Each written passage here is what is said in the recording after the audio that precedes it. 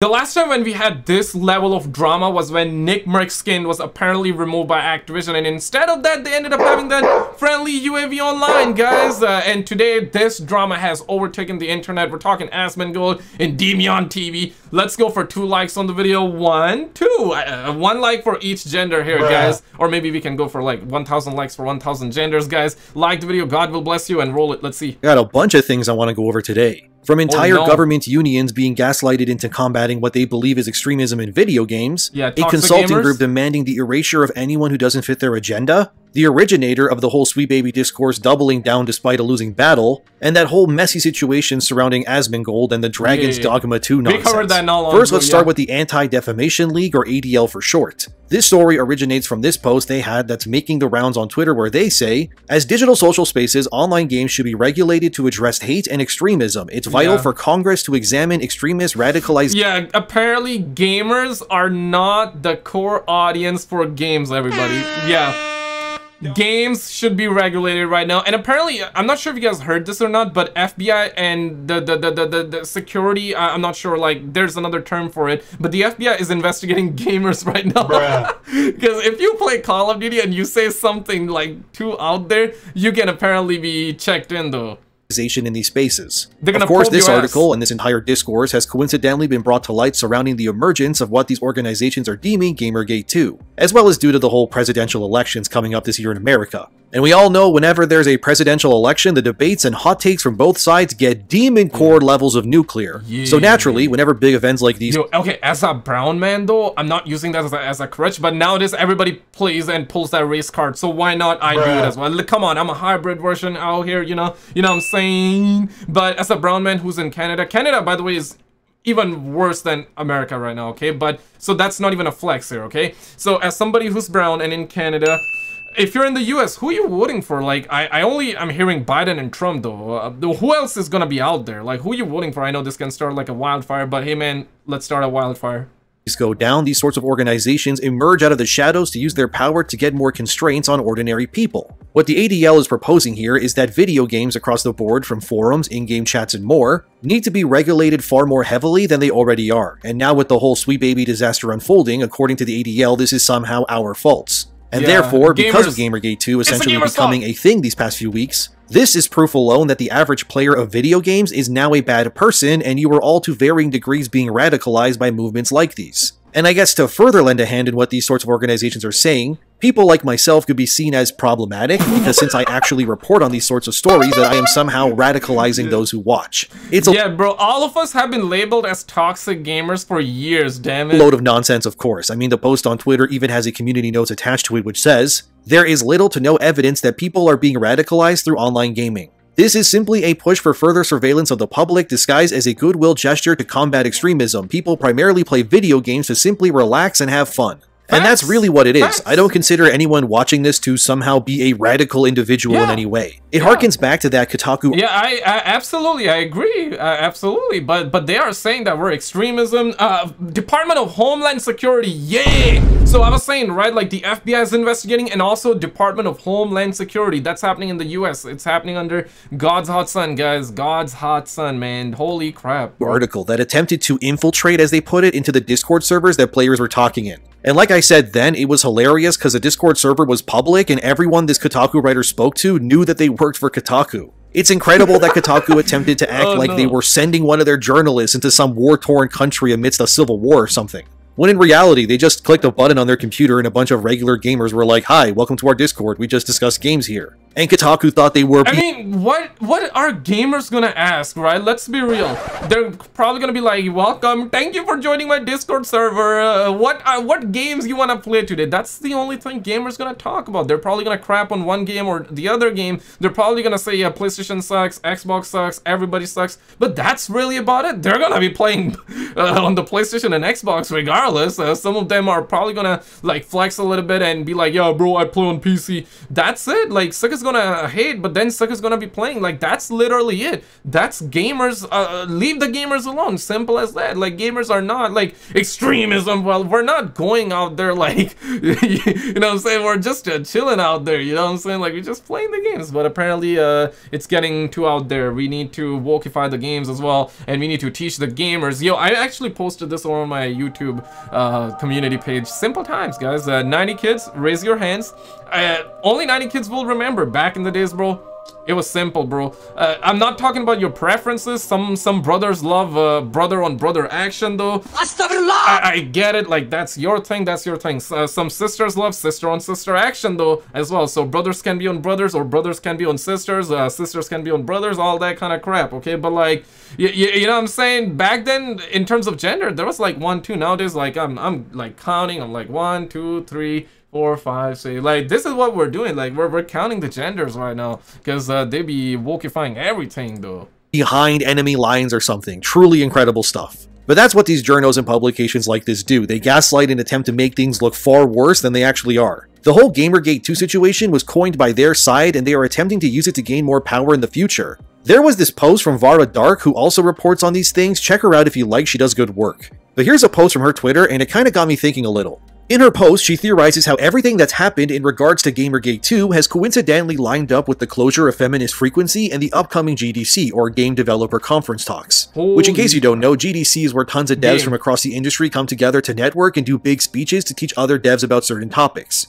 It's basically a big conference where they learn and connect. I personally think that GDC is a good thing for the industry. But of course... But of course, GDC means Game Devs Conference, but this time they're gonna turn GDC to WDC, which means Woke Devs Conference, you know what I'm saying? So, during GDC, you'll also have bad actors like Anita Sarkeesian in the past, or Kim Belair, who've also had their own GDC summits. And they got to spread their feminist poison onto the faces of everyone that was watching. Anyway, what Vera Dark theorizes here is that this entire situation is being manipulated by places like Sweet Baby and others. Not in order to destroy themselves, but to effectively create a fabricated situation where they can use what's happening as leverage. And prove that because of the nuclear reception to their existence and what they do is not only good but mandatory for the future of video games. And they can use their victim mindsets, which are protected by government-funded organizations. What game is that? I know there was a little bit of Final Fantasy before, I think, right? Is this Final Fantasy? I'm not like too familiar with Final Fantasy though. I'm not hearing suckers talk about Final Fantasy. I believe like the new one came out, or the remake came out, right? Such as Take This, which is that branch organization ran by Homeland Security, or the ADL themselves, and then paint their company as victims. This then would reignite a new initiative across the entire industry in order to gain support for what they do. They push for diversity in games, then they ruin projects like Suicide Squad and more. Players find out they exist, a tool is made to curate them. They then play the victim, rally their allies to run hit pieces like Kotaku. This then makes the entire industry speak out against this perceived lack of diversity in video games. And in doing so, Sweet Baby and others like them are then seen as victims of this entire thing. To be honest though, like, if these suckers want to have representation for everybody, then where is my representation at, too, right? Like, I need my representation, you know, I need my representation. My name is no longer SKizzle. It's SKizzleX. It's SKizzleAxie, guys. It's SKizzleAxie. Damn. Strong, independent. Where is my representation at? You know, as a male that has recently changed his name, gender, whatever you wanna label me as right now, I demand my my representation too, man. Which in a sense radicalizes studios and people who want to virtue signal harder to implement more DEI practices into their games. And who gains from these services ultimately, but of course Sweet Baby and others like them. Vanguard, essentially, it's BlackRock, the ESG, they're doing it for the ESG score, just like how Alex once said that the water is turning the frogs. Hey, yeah. I cannot say that like coherently because, you know, YouTube, Papa YouTube is listening. I cannot say certain words on YouTube, but ESG, BlackRock, I mean, they're really trying to turn the characters in the game gay. Yeah.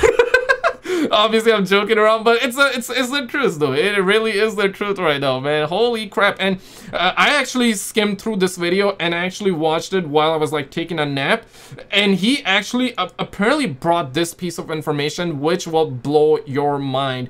It's hilarious, sad, and it's like, because recently Yeah, somebody that came out and said that it's like a black chick that came out, right? And she says that she doesn't like working with white people because white people makes her like not feel good, or she feels threatened allegedly, right? And she said that it's not that like the white people are gonna be bad. She said something that I cannot really remember, but you probably know what I'm talking about. But then you will hear this though. Place.com, we have this article titled "Forspoken Consultant Black Girl Gamers Appears to Discriminate in Their Hiring Practices While Claiming They Are Being Harassed." If you need to look at how identity and pandering is ruining games and other forms of media, look no further than Black Girl Gamers. It's a consulting group like Sweet Baby whose entire existence is about black women and their identity in media. They even recently wanted to hire people for upcoming projects. Guess the qualifications for that job. Was it a bachelor's degree, experience in video games, or maybe having an impressive portfolio? Nope. All that matters, according to them, is looking for black women content creators that make Dungeons & Dragons content for some potential brand. This is why, like, things are going to crap now, bro. Like, why, bro? Back in the days, it was just about like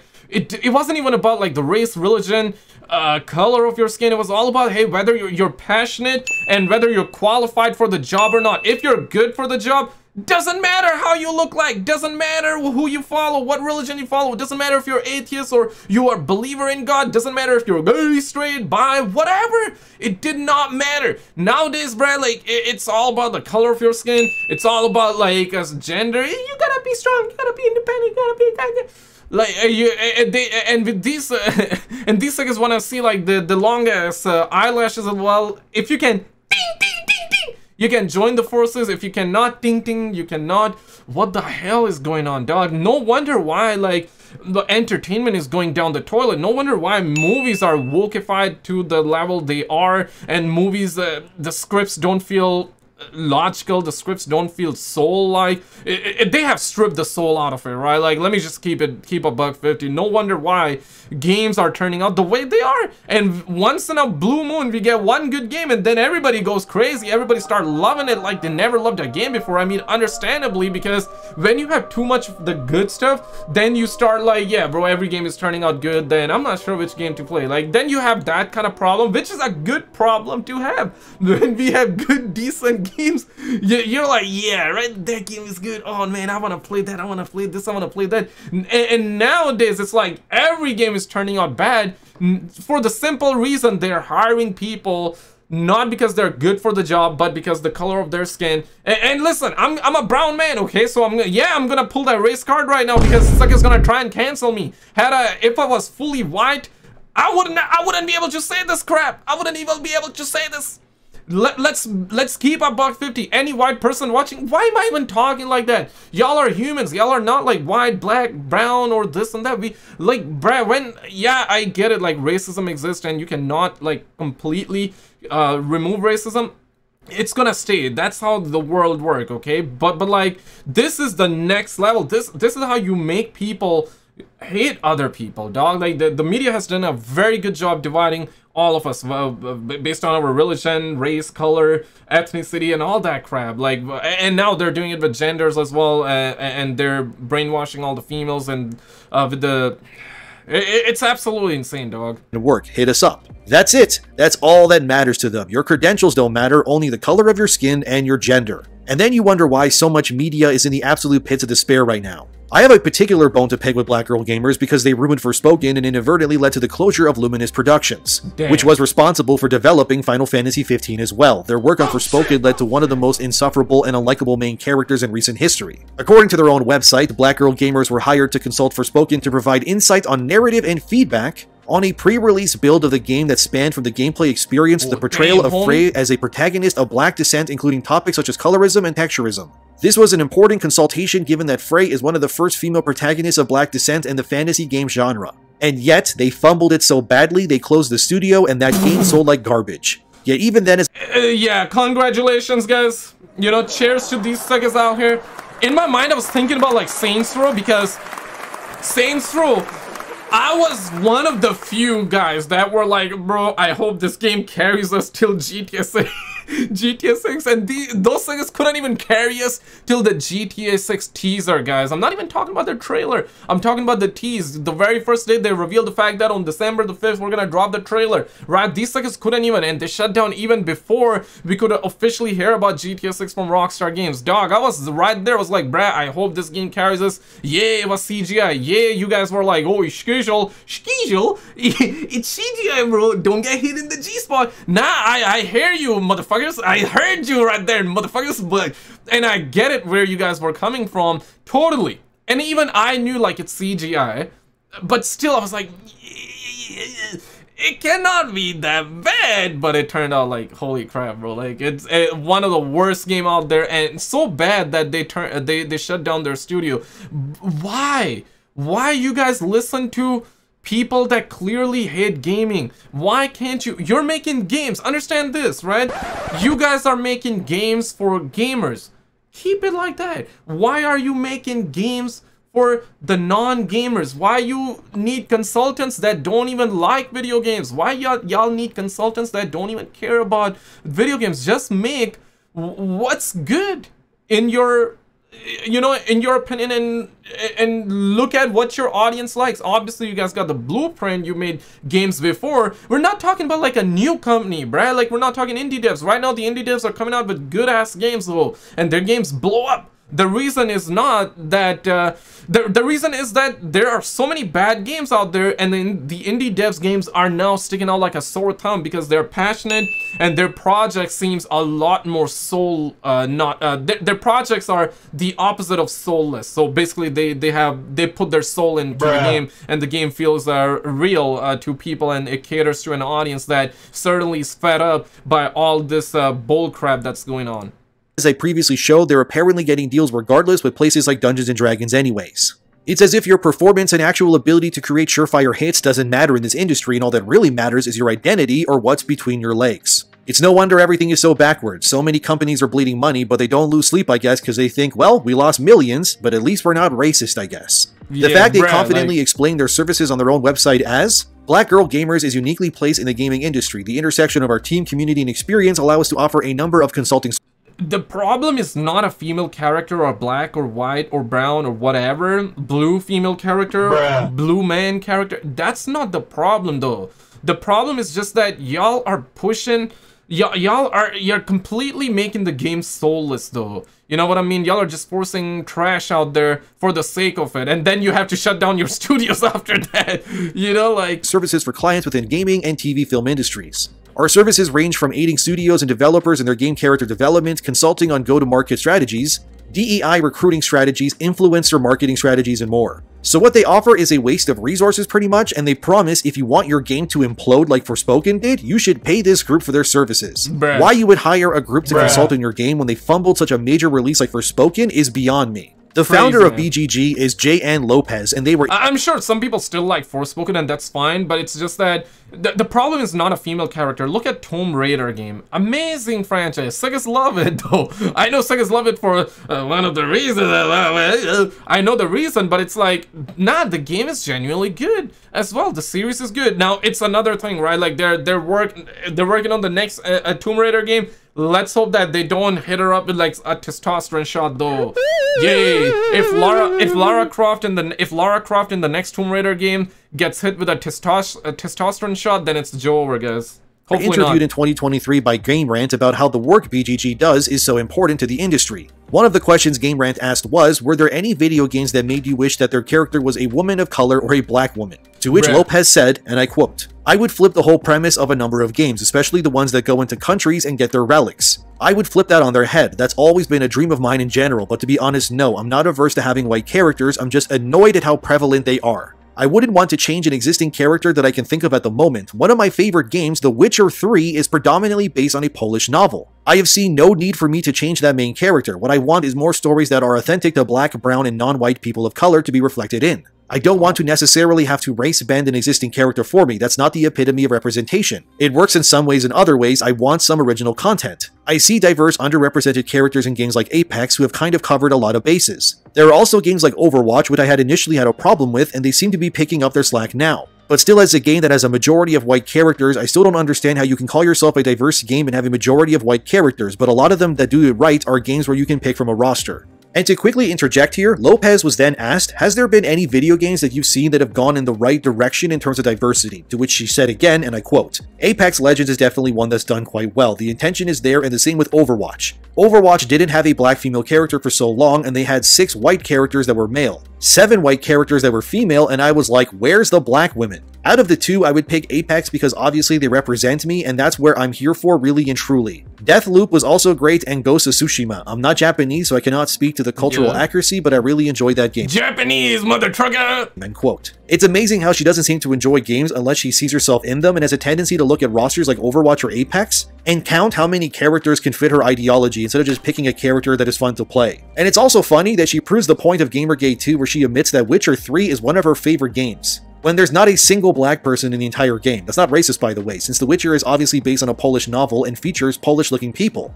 But Lopez owns herself that— Are you sure about that one, though? You know, are you sure? That's what they're gonna say, not me. But like, damn, homie, this is really getting out of hands. At this point, bruh, like, I want my representation as well. Bruh. You guys probably want your representation. Let me know in the chat. And guys, this is that video where Asmongold responds because he apparently got cancelled as well. Click on this video on the screen, check it out. It's absolutely insane as to what's happening. On the left though, this video is about the upcoming GTA 6 game. Yeah, the woke mob are after GTA 6 as well. They're trying to cancel GTA 6 as well, guys. Check it out and I'll see you right there.